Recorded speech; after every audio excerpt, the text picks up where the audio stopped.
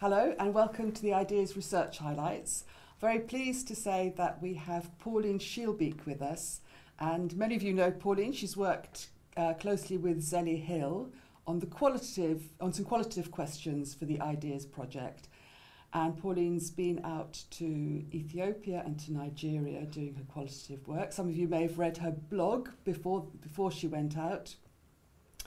And now we're here to hear about how the qualitative work went. So welcome.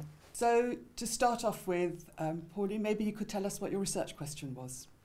So we're looking mainly at what are these mechanisms. Can we get a thorough understanding of what drives people to indeed follow advice from, for example, a community health worker, or what stops them from doing it, and who are the other influences, maybe family members, traditional leaders, or does it have a lot to do with the characteristics of the mother herself, for example?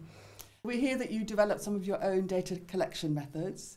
Could you tell us a little bit about how they improved the traditional methods and what the methods were? Yeah, of course.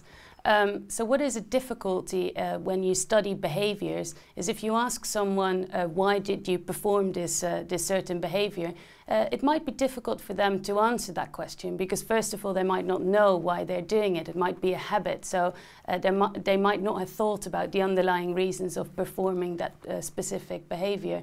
But also they might be a little bit embarrassed that they're actually probably not doing the right thing or what they think you might consider as the right thing. And sometimes also they give you an answer that actually is quite a shallow answer and might be deepened out a little bit more. So the methods that we used were trying to overcome these problems. And they ranged from methods such as different kind of interview types. So we, for example, used the so-called friendship pair interview. So a mother, maybe a bit more shy mother, would then invite her friend to come and sit with her so she would feel a bit more comfortable. And we thought that that would overcome maybe the first shyness and would trigger a bit more elaborated answers from the mother. So that was an example of a type of interview that we used. But also within the interviews and the focus group discussions, we used different types of questions to, for example, overcome social desirability. So the desire of people to give answers that they think you want to hear. And an example that I can give there is that we used the so-called Q statements.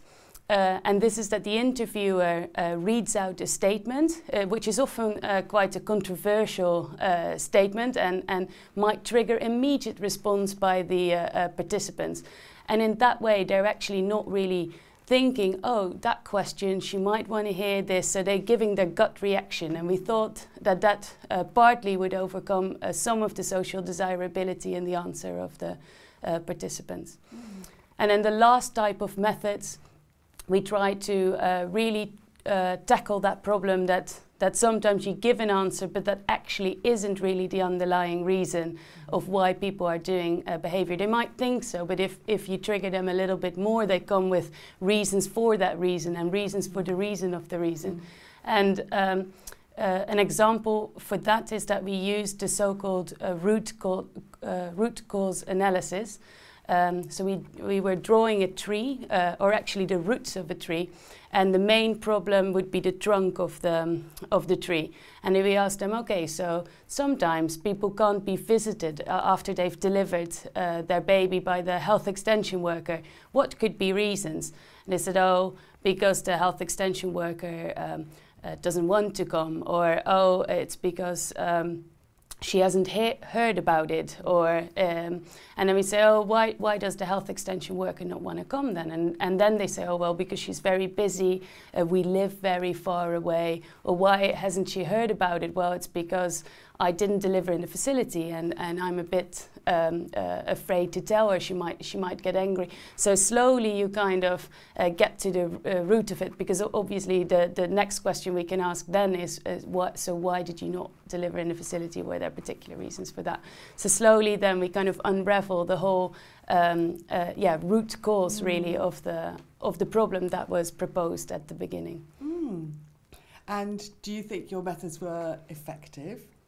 The participants, for so far I know, we're still like in the middle of doing the analysis, but the participants really liked the methods, and for us it was quite interesting to actually try these out, because when we were looking for the methods, we didn't only take it from health sciences, but we looked at other areas as well where they study behavior, for example behavioral economics, where they're also very interested in looking what do people decide, what triggers their behavior, but even in criminology, where they also of course study behavior.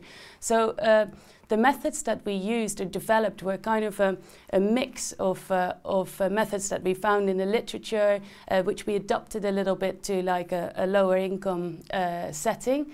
And as far as I know, some of them were for the first time used in these kind of settings. And yeah, so we will still do like an overall evaluation of how everything went, and what kind of responses we got for each of the questions, what the advantages and disadvantages were. But at least what I know from the participants is that they really liked it, and that they were quite engaged with sorting some pictures, drawing on trees, etc. So hopefully that would be at least one of the advantages that engaged the participants very much. So you're going to write up the methods, and that'll be eventually, when it's published, that will be available for readers? Yes, yeah, indeed. So we will have quite a few articles, but 2 of them will be obviously the outcomes of the study. Mm-hmm. So what were the triggers, what were the mechanisms and the contextual factors that influenced behavior, and then a second paper will be, so how did those methods help us getting that thorough understanding of behavior change and behavior change mechanisms in quite diverse settings, such as Ethiopia and Nigeria. Thank you, and thank you for listening, and if there's any other part of Ideas work that you'd like to hear more about, please let us know.